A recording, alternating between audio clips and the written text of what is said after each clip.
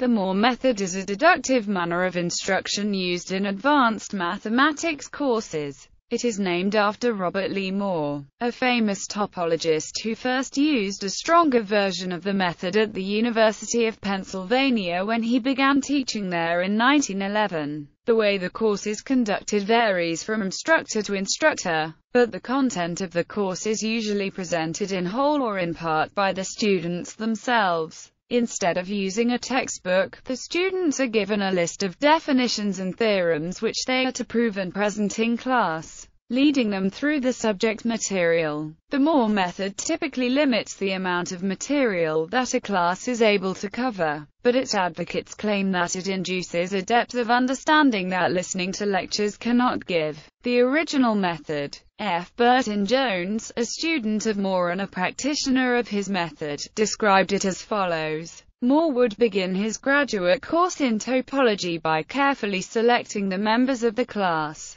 If a student had already studied topology elsewhere or had read too much, he would exclude him. The idea was to have a class as homogeneously ignorant as possible. He would usually caution the group not to read topology but simply to use their own ability. Plainly, he wanted the competition to be as fair as possible, for competition was one of the driving forces. Having selected the class, he would tell them briefly his view of the axiomatic method. There were certain undefined terms which had meaning restricted by the axioms. He would then state the axioms that the class were to start with. After stating the axioms and giving motivating examples to illustrate their meaning, he would then state some definitions and theorems. He simply read them from his book as the students copied them down. He would then instruct the class to find proofs of their own and also to construct examples to show that the hypotheses of the theorems could not be weakened,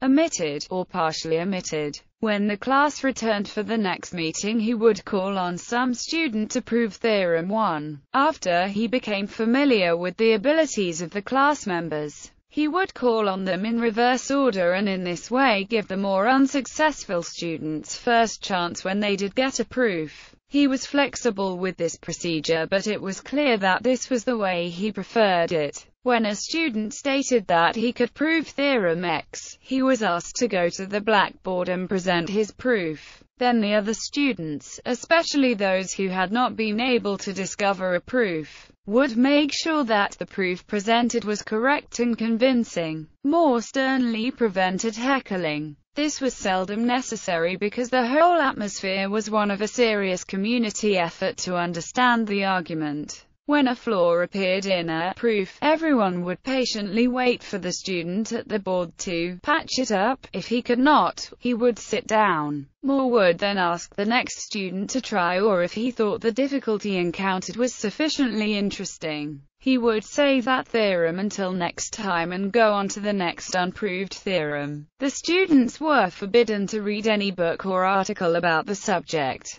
They were even forbidden to talk about it outside of class. Hirsch and John Steiner claim that this method is reminiscent of a well-known, old method of teaching swimming called sink or swim. Current usage. After Moore became an associate professor at University of Texas at Austin in 1920, the Moore method began to gain popularity. Today, the University of Texas at Austin remains a strong advocate of the method and uses it in various courses within their mathematics department, including number theory, real analysis, point set topology, mathematical logic. In addition, the University of Chicago offers the following Moore method classes: honors calculus, analysis, algebra, geometry, and number theory, along with one or two Moore method electives each year. Professor Arnold Labo uses the Moore method in his advanced calculus, probability, in discrete structures courses at Yeshiva University in New York.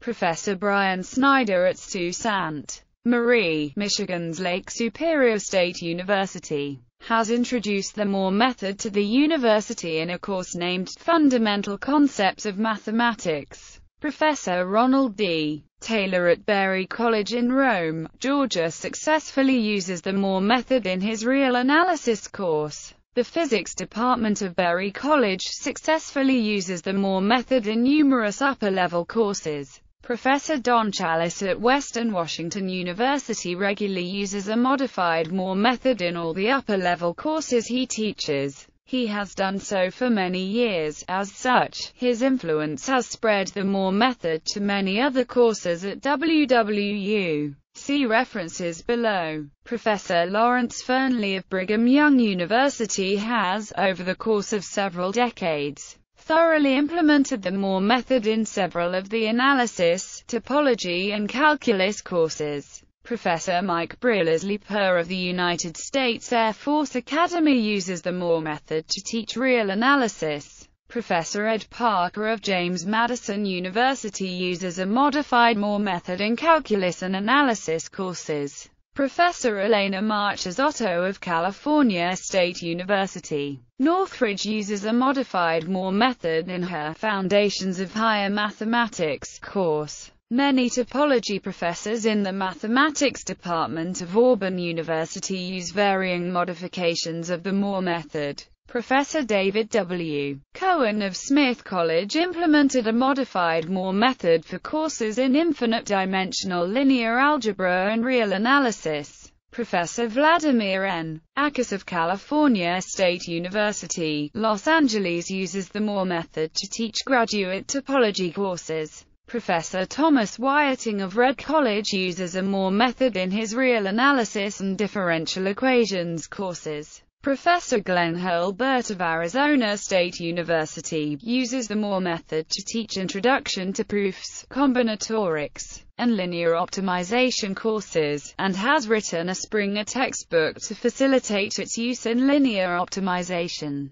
Professor Gordon Johnson of University of Houston utilizes the Moore method to instruct calculus and analysis courses. Professor Genevieve Walsh of Tufts University uses a modified Moore method in her point-set topology course. Different instructors have used the Moore method at Canada, USA Math Camp to teach various topics on algebra, topology, number theory, logic, and set theory. Mike Cullerton used a modified Moore method to teach the quadrangles unit of a high school geometry class at Huge Creek Secondary Academy in Longmont, CO. Students were enthusiastic and discovered all the material normally covered in the text on their own. Professor Dylan Reet, Sec. uses this method at Cal Poly San Luis Obispo to teach calculus, Introduction to Proofs, and real analysis. Professor Padraig McLaughlin uses this method at Kutztown University of Pennsylvania to teach calculus, set theory, foundations of mathematics, real analysis, topology, and probability and statistics. Professor Walter Richardson uses this method at the University of Texas at San Antonio to teach foundations of analysis. Quotations. That student is taught the best who is told the least. Moore, quote in Parker. I hear, I forget, I see, I remember, I do, I understand, I want to be a mathematician. An automathography. Springer Verlag. 258.